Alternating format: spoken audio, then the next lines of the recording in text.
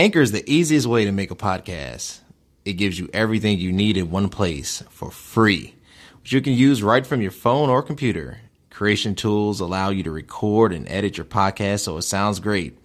They'll even distribute your podcast for you so it can be heard everywhere: Spotify, Apple Podcasts, Google Podcasts, and many more. You can easily make money from your podcast with no minimum listenership.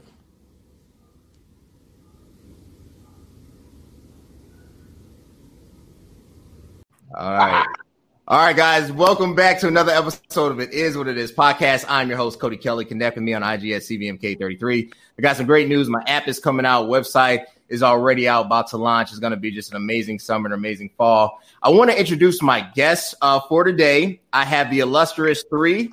I call them, these are three voices that are leading the Church of God in Christ. I'll start with the most senior ranking one is Pastor Warren Dorris from Joliet, Illinois, pastor of Prayer Tower. He is the senior pastor. He's the one with the blank screen because he has been working all day. I appreciate his leadership and his commitment to this podcast. I have also with me Pastor Spencer. He is the pastor of Freedom Dominion Church, senior pastor. He is a rising star in the Church of God in Christ. Look for him to become general board member within the next 20 years. And I have with me one of the real strong community leaders within Joliet, Reverend Kevin Dorris. He's the senior elder of Holy Temple Church of God in Christ. It is an honor to have you gentlemen on the show today. How are you guys doing?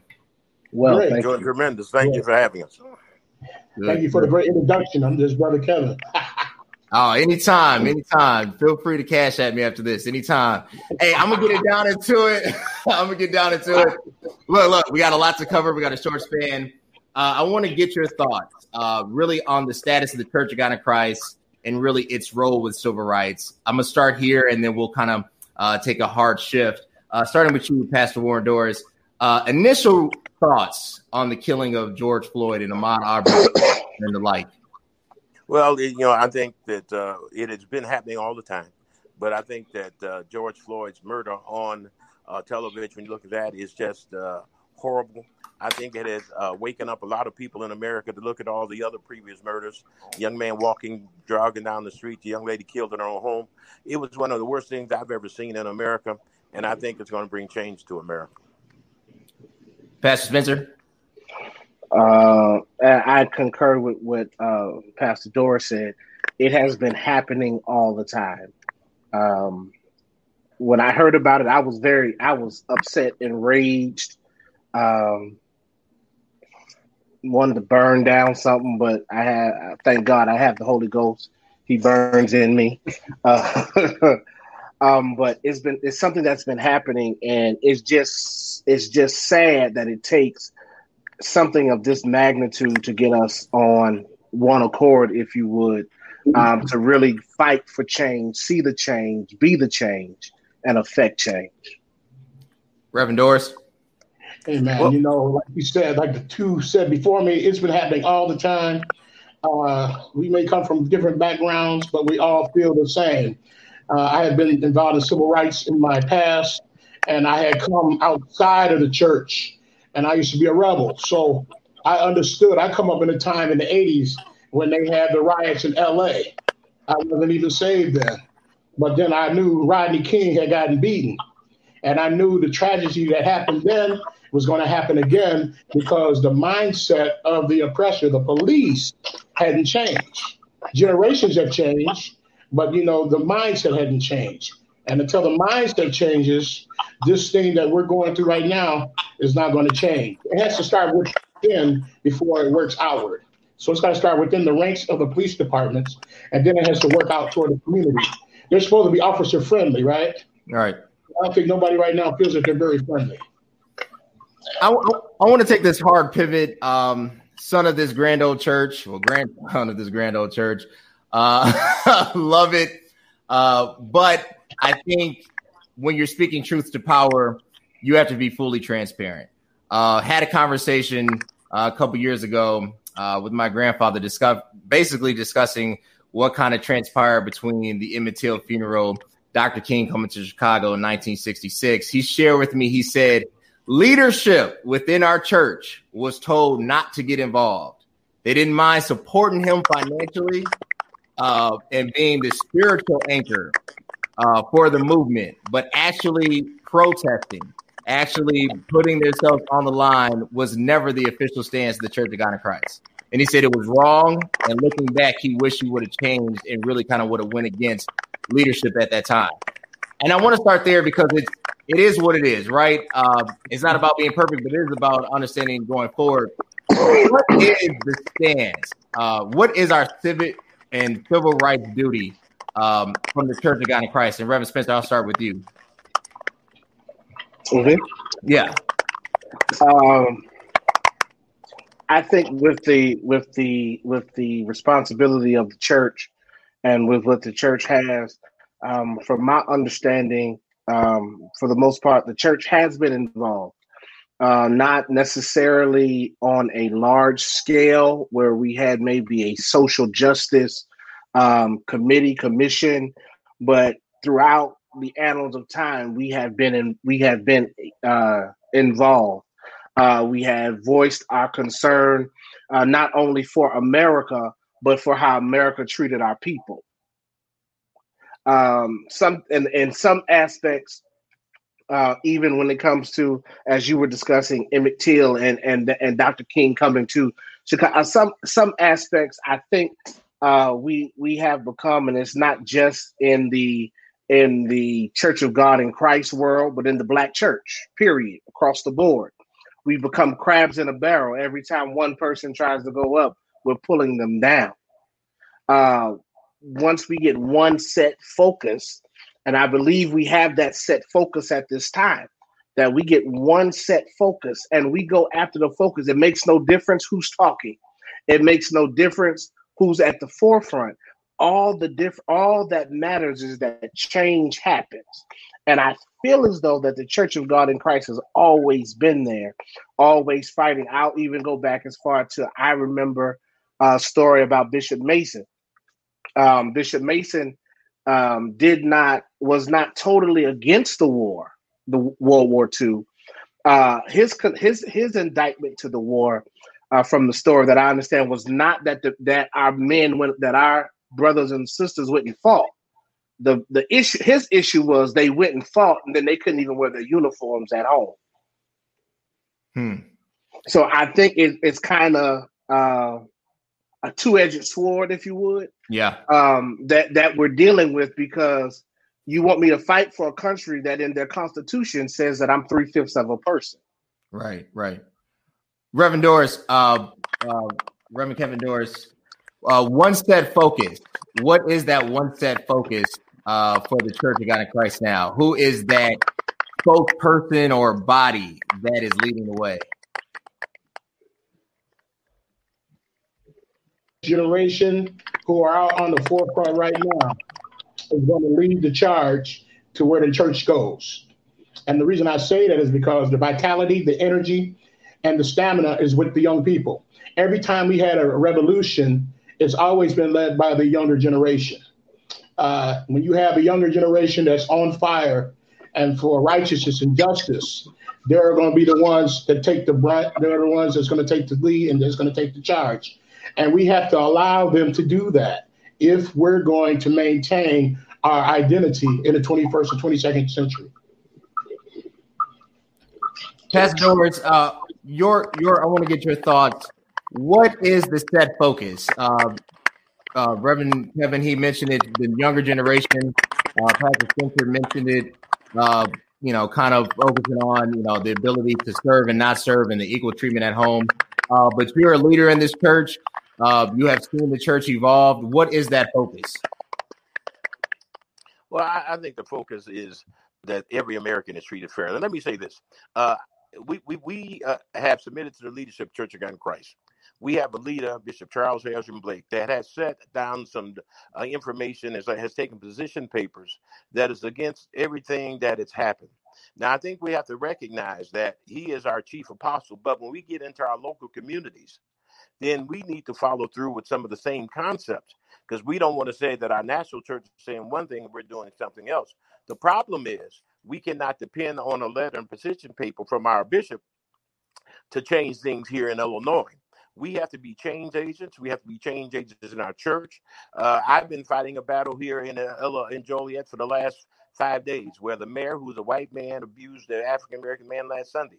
We're calling for him to resign. Now, that's not popular with some people, but you've got to be man enough to stand up and say, this is wrong. And that's what we're doing. Another thing, too, I think you have to recognize, one thing that Bishop Marshall stated back when Martin Luther King came to Chicago. Martin Luther King said Marquette Park was one of the worst racist places. He felt more racist than ever before. Clay Evans went to see Martin Luther King, and the banks held up his loan. He was building Fellowship Church. He had to steal in the air for 9 years, and no one in Chicago would give him a loan because he went to meet Dr. Martin Luther King. So a lot of times the church takes statements, take positions like that because they recognize the long-range ramifications could just be horrible. And it took Clay Evans 7 or 8 years that still stood in there and no one gave him a loan to finish his church because he marched with Dr. King. Follow-up question. What is the church's duty toward civil rights? Is it I'm hearing this battle between justice and salvation as if both don't go hand in hand. When you're talking to your congregation, and obviously this is the climate of today and tomorrow, and you get nudging from, well, what about like the Holy Ghost? What is your answer? Pastor Dorris, your answer. Well, let me tell you something. I'm known as a militant pastor. I'm known as not being sometimes I believe, and yesterday I was preaching, and I preached yesterday about are we really sure where we're going? And I talked about what happened. I talked about all the people who were murdered. I talked about the people that have been treated fairly. I talked about people who were lynched in the past. And then I came back to our base. Our basis is that nevertheless the foundation of the Lord stands sure. And having this seal, the Lord knoweth there to his. I talk a lot about local issues in my church every Sunday, but I always go back to the cross. That the Holy Ghost power would lead and guide us in all things. I believe that pastors are making a huge mistake if they don't stand up for social justice. Whether you're Baptist Church of God in Christ, AME, CE, or want to be me, it is time for the pastors to stand up in their pulpit and call injustice as injustice, call it out loud, and then give the people hope that we have the blessed hope that we can do better. We've got to call it out. Definitely. Pastor Spencer, we've seen the church kind of shift. Pre-COVID-19, it was name it, claim it, praise, and you shall receive it. How do you draw the bridge between prophecy and civic responsibility? The bridge between prophecy and civic responsibility for me is literally preaching the gospel.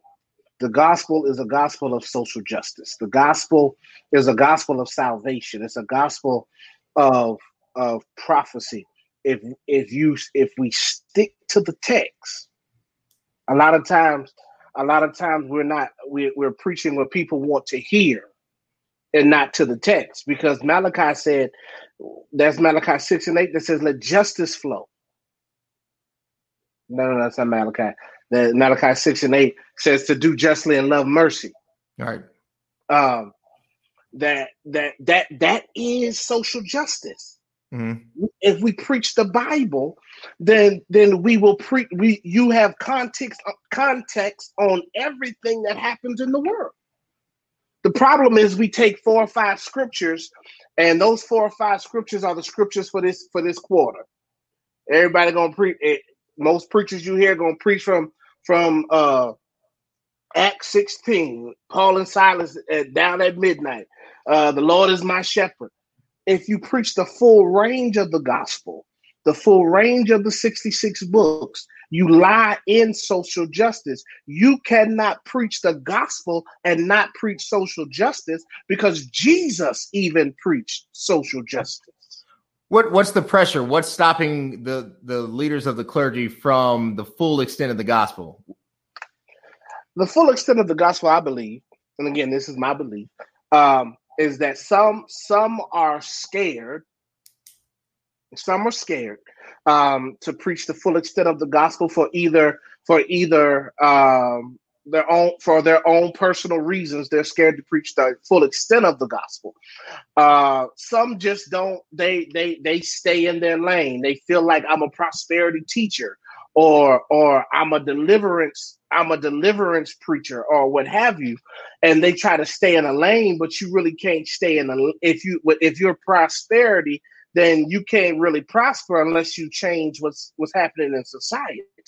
If you're deliverance, you can't deliver me until you teach me how to be delivered from the mindset that they put me in 400 years ago.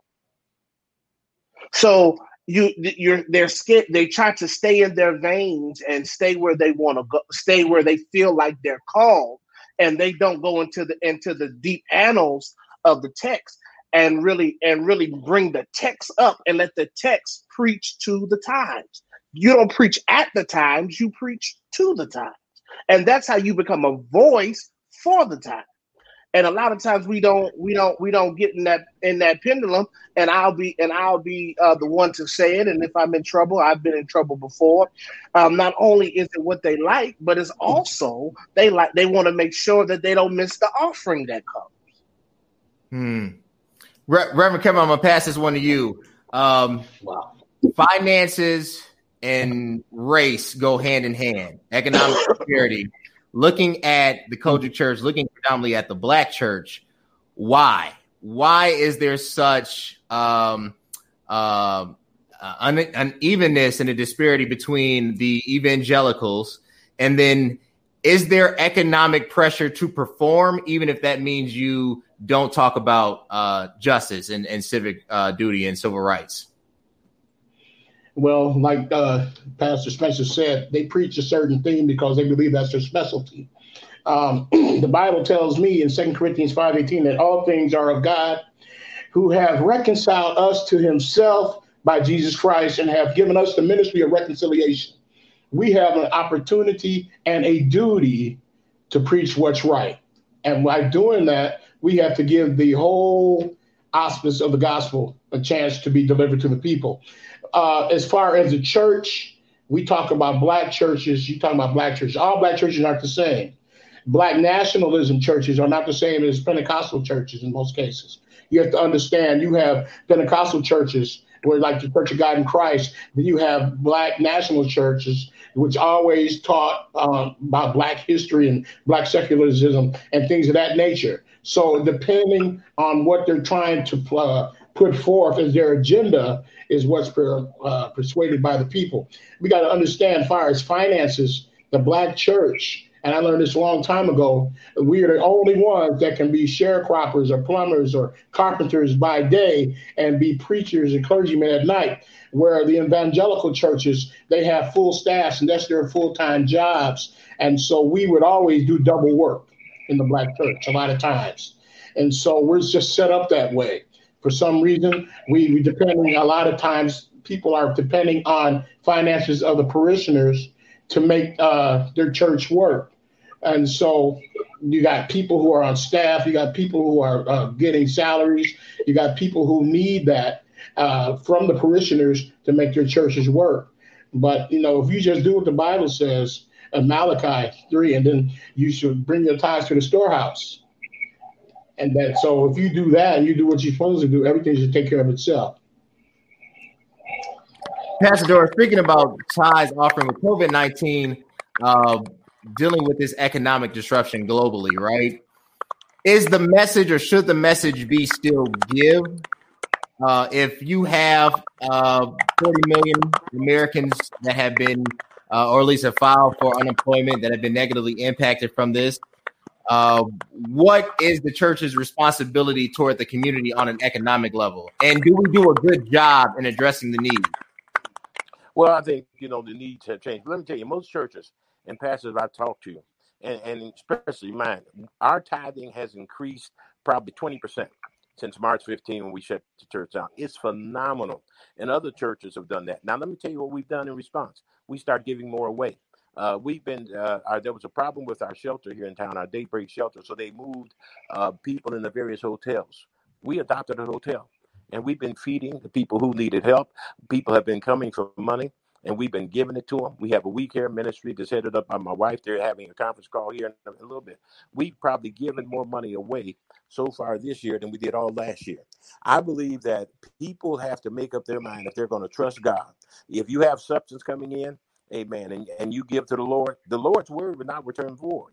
He said, I'll open up the windows of heaven and pour you out blessings that you can't receive. I think a lot of times what happens when we get in a tight situation, we try to make excuses why we can't do what the Lord told us to do. But the Lord, first of all, doesn't need our money.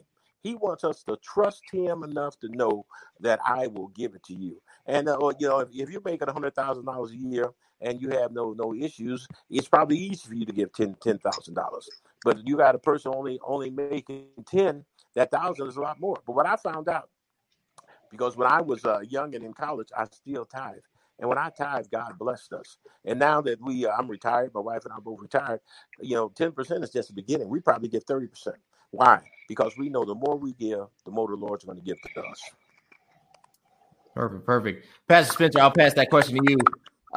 Tithing, definitely believe in it, but I understand apprehension. I understand this, the struggle to tithe, not just from a faith standpoint, but asking for something that might not be there is hard. It's miraculous, right? So if you, with the economic report, and even though supposedly we gained 3 million jobs, which I think is a lot of baloney, and your congregation has been impacted, is there apprehension to ask for giving, or is it just business as usual? Like, how do you approach tithing?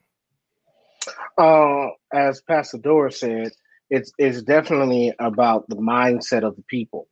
I don't necessarily feel like it is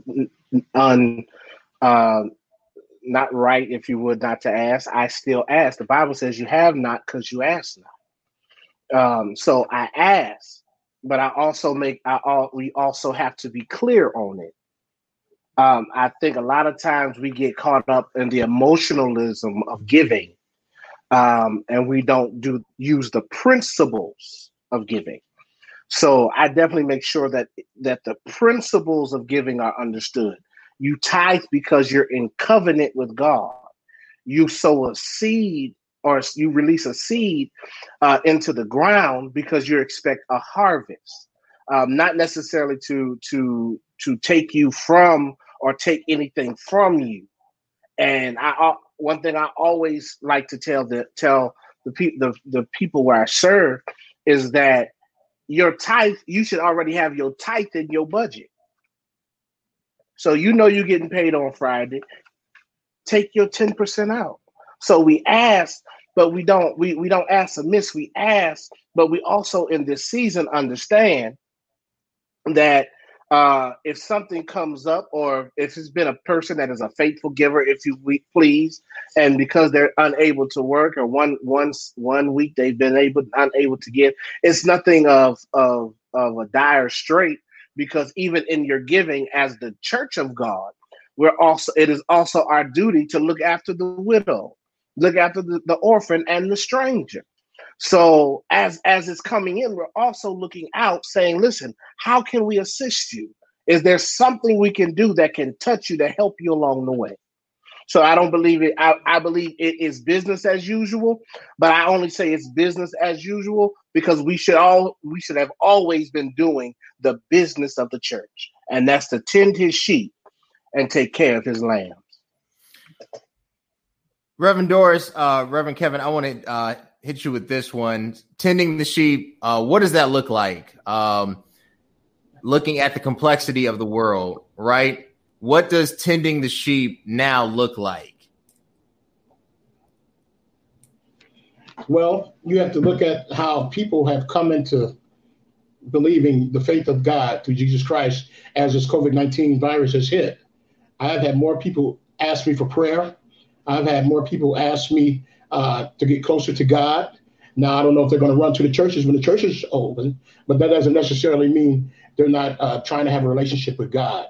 Our duty should be trying to bring people to Christ. We can't save them, but Jesus saves them through us.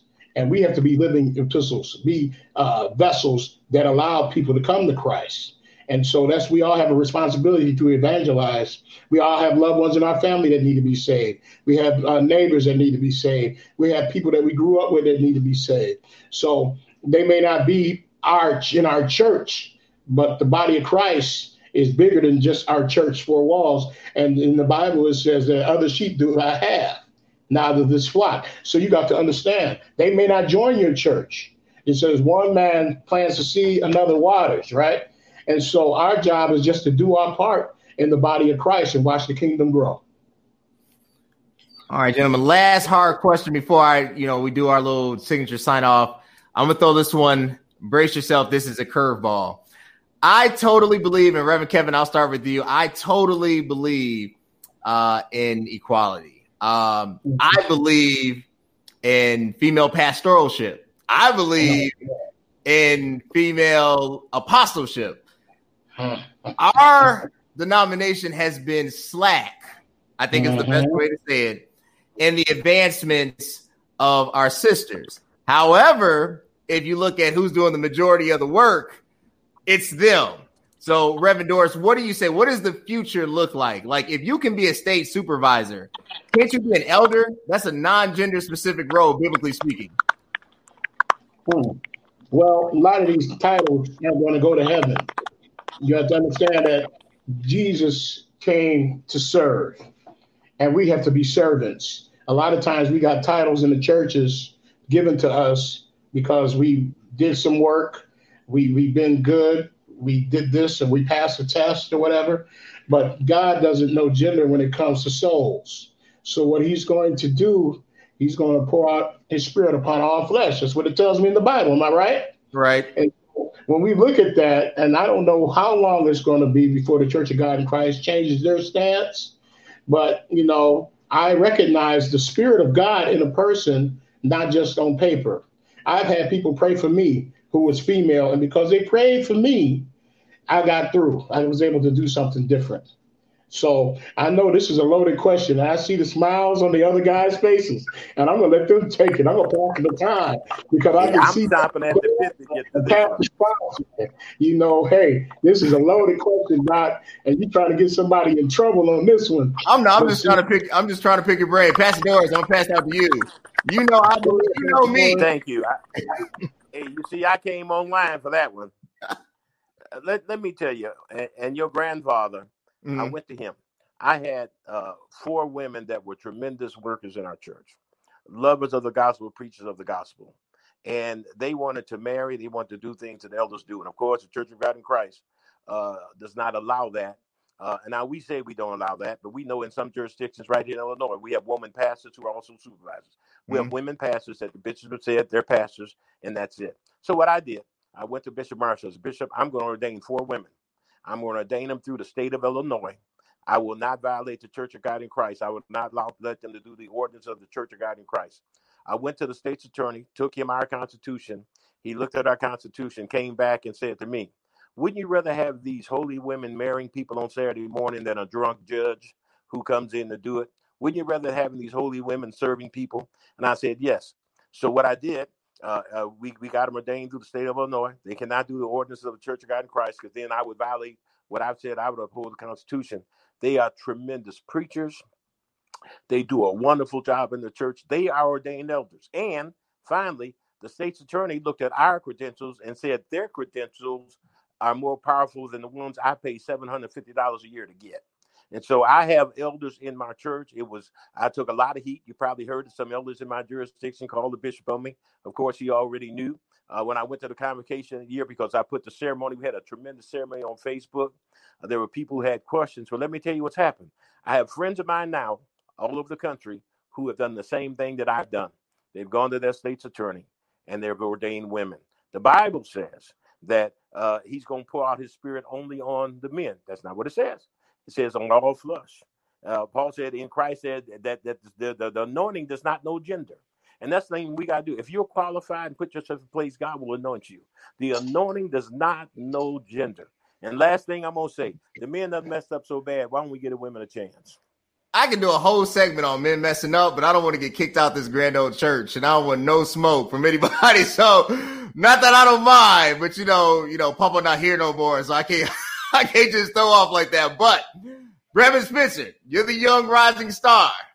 The church is in your hand. Next 30 years, are we gonna get to the point where our sisters in Christ cannot just attend the convocation, not just become a state supervisor, but can do everything that these men can?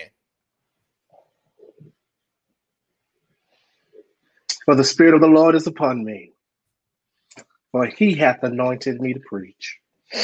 I'm with Elder Kevin Dorris on this. And I might take some flack. Some people watching might not agree with me. But as long as it stands as it is in the church, I go with the church. And I say that like this because in a lot of aspects, I grew up. Mama was a district missionary when I grew up. She's now the state supervisor. Okay. One thing I've learned, and I'll say it like this: I grew up with women pastors in the Commonwealth of Pennsylvania. I'm not against, and don't misunderstand what I'm saying. I'm not against it at all. Against them leading their respective congregations. They were effective. We had some of the greatest lady pastors in I feel in the brotherhood. Mother Irene Oakley. We had Pastor Maria Gardner Langston, who's now in California. We had a little lady by the name Mother Pastor Gladys Grimble in our area who carried on a wonderful church. In 20, 30 years, I don't know how the dynamics of the church will change. But I'll say it like this. And I said this to people, and some might not agree with me, but if I was a woman in the church, I wouldn't fight so hard because these ladies have churches, they have appreciation. They do everything that the man do on the counter side, and a lot of them even, and we be honest, a lot of them marry and baptize and everything they do in their local church. They do it all. But when it comes to their report, they ain't paying $750 like Pastor Dorris. They paying a good old $150 for an evangelist missionary. So I'll weigh the two, but I think as the church progresses, things will progress. And when we come into that area, for me, I look at the church holistically. So that means there will be a lot of shit. If that does happen in the church, it's a lot of shifting that's going to come with current, as the church stands currently, with supervisors, district missionaries. That's a lot of shifting. And that bag is gonna shift real hard. So it all depends on how they want that bag to empty out. All right, gentlemen, I appreciate it. I just appreciate your commitment to this. Maybe we just need to change the reports and we'll all be equal. And I'll end on that one. Pastor Dorris, where can they connect with you? What are you doing? What are you doing right now? Where can people connect with you?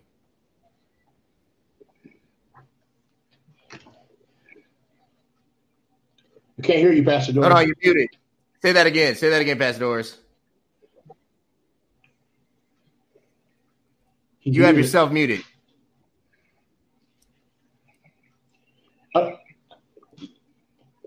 You're muted, sir. Let's see. You're muted, Pastor Dorris. Where can people connect with you? Here it is. You're on now. Prayer Tower Ministries, Yola, Illinois. PTC, Prayer Tower Ministries at SBC Global. And we're on Facebook. We're on Twitter. Just look us up. You'll find us. All right. Reverend Kevin, where can people connect with you? Where can they find you? Well, I have a page on Facebook, Kevin L. Dorris. I have a Sunday School Think Tank page on Facebook where we go over the Sunday School lessons weekly, globally. And I'm also on Instagram as Rev Dapper Gent. And you can reach me at kodorris1964@gmail.com. And I am an associate elder at Holy Temple Church of God in Christ in Joliet, Illinois. All right, Pastor Spencer, where can they follow you? Where can they connect with you? You can just look me up on Facebook, on Instagram, Twitter, R. Matthew Spencer. I'm there. You can connect with us. On Facebook, you can also like the fan page, Pastor R. Matthew Spencer, and you can connect there, and we'll bring you all in together, and because we're all better together. All right. Well, gentlemen, I appreciate it. Until next time, guys. Thanks. God bless. God bless you. Thank you. Bless you. Thank you. Thank you.